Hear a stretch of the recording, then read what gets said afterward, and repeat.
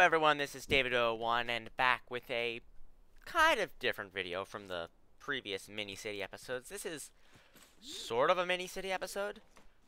Today is going to be a fairly short tutorial on how to build a basic auto train with only 3 logic gates and a timer and some sensors. You actually don't even need all 3, but it's easier, and a switch and some stuff. So there's going to be no time lapse in this. It's going to be all very easy to follow and step by step. So first of all, you're going to want to get your train. So we can go and use either, we could build a new train or we could use a previous train. I'm going to use a train I had made before, but a simple one. So let me spawn that in. Alright, my little 7U shunter here. This is good. So give me the horn and things. But this just isn't right. You know, why have it be like this when they could have it be automated? So the first thing we're going to do, and I'm going to make this a little clear and easy, so to do that I'm just going to cut off part of this here in the back.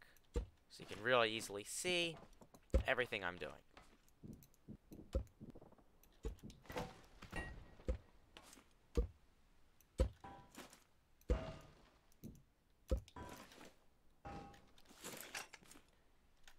Alright, there we go. Delete these. Okay. Now, we're going to start off by making little cutouts on the side here for the sensors. So you're going to want to set the range to something like, I think 10 or so works pretty well. Because if it's too long, then it could reach stops on the other side, which you don't want. But if it's too short, then it won't actually be able to reach stops, because it'll slow down the train. If it gets, or it'll just not be able to reach anything. So I'm going to say I set to the darkest red because it's a fairly uncommon color for buildings. Remember, you don't want to set something like gray. Never use grays or browns or anything, because those are very common building materials, and so it could stop at anything. Next thing, this is the single most important part. You have to set these to switch. If they're not set to switch mode, it will not work. This is what makes this so simple. Now in the back here, we're going to place down 3 logic gates. And you can have these in any order you want. I'm just going to place them here so you can see easily. And a timer. We're also going to go and completely gut out everything in here. Oops.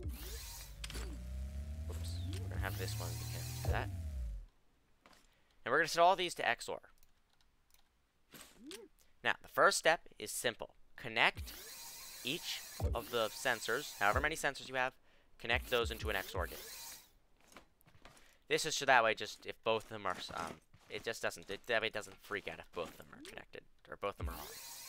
Now, here's what we're going to want to do next. So you're going to want to connect this logic gate here. Let's paint these. This is the green, no, this is the red input logic gate. This is the green output logic gate, and this is the yellow kind of decider logic gate.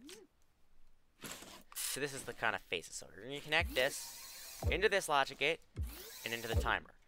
Now this is how long the train is going to stop for. In this case, we're going to pick 10 seconds. It's an easy to demo time. Then we're going to connect that into the yellow one. Make sure the path goes like this, and again, make sure the arrows flow the correct way. Connect the yellow logic gate into the green one here, and connect this switch, which will need a switch, so right there, into there as well. Now you can also, if you want to make sure this is a, if it doesn't, there's one, if you want to make it a little more complex, you can put this blue one here, have it be this and this, and then we just connect it up into that train there. So we press the switch, the train starts moving, and it's great. Now, if we were to go and set up a little wall right here, it's going to be painted the darkest red.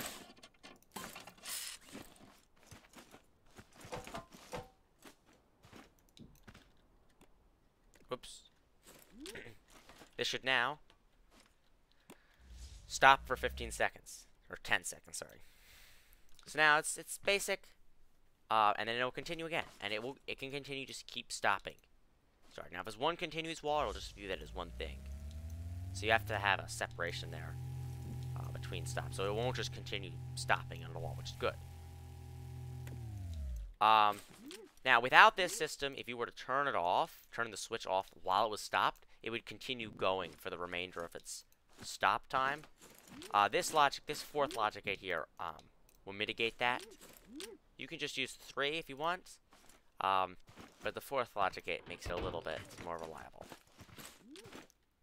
So there you go. You've built a auto train with just 4 logic gates, a switch, 1 or 2 sensors. You don't need both of them. It just makes it a little more versatile. And a switch. And the engine and the rest of the train. But just that's all the logic. This right here. There are certainly much more advanced auto trains. I came up with that myself. It took a while, though. But, it works. Alright. Well, that's all for today's very short video. I hope you enjoyed it. It's just a little thing. I might make a couple other logic tutorials. You can easily see how this is. You can then configure it up so these hook into different things. That's really all there is to it. So, thanks for watching. I hope you enjoyed it. The next mini city episode, I can't make any guarantees as to when it'll be out. It could be out within like 1 or 2 days. It could be out within a week or so. I don't know. I have a lot of community submissions. I have a lot of stuff I could do. But it's going to be difficult to cram it into 1 episode, so I'll see. That might mean maybe the time-lapse gets compromised. I don't know. Either way, thanks for watching. See you in the next episode. Bye!